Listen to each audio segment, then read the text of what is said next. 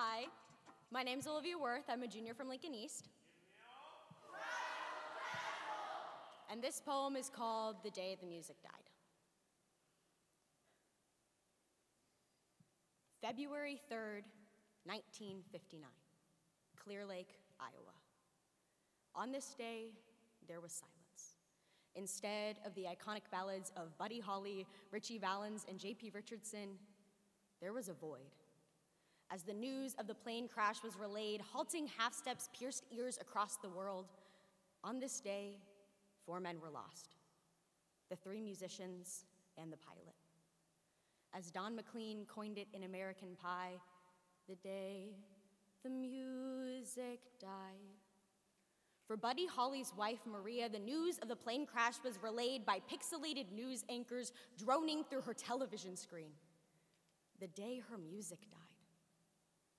When a body is buried, we always accompany it with music. I don't know if this is supposed to make us feel better or if this is bridging a gap that words cannot describe, but what I do know is the times I cry the most at funerals are during the songs. The dissonance of life and death never fails to bring me to my knees. Before Joanne lost her battle to breast cancer this year, she pre-requested Christmas music at her funeral. Being bedridden by chemotherapy and the silent chokehold of an overwhelming cancer, she was too weak to make it to her church's Christmas service. This March, a room full of saddened souls wept to songs meant to convey holiday cheer. I wish cancer would have given her one last encore. The day our music died.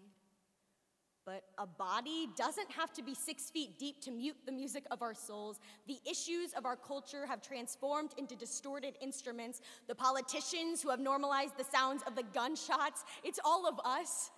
The average people who pretend not to hear the cries for help from within our own cities. Sometimes it's the anthems of our culture that drown out the flourishing in our souls. For my family, burying my great-grandfather drowned us in a wave of unimaginable pain. As 10 kids and a wife of 75 years put him in the ground, there was one note ringing among the minor chord: bubblegum.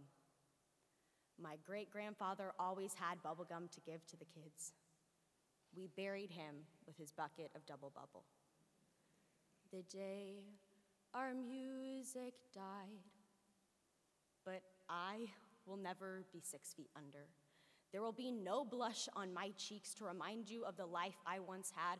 Cremate me because no one needs to dwell on my passing for that long. Write me into a eulogy, into a symphony. Burn my body to a new kind of music. Create art out of me. Don't let me hear your pain as I go. The day the music died.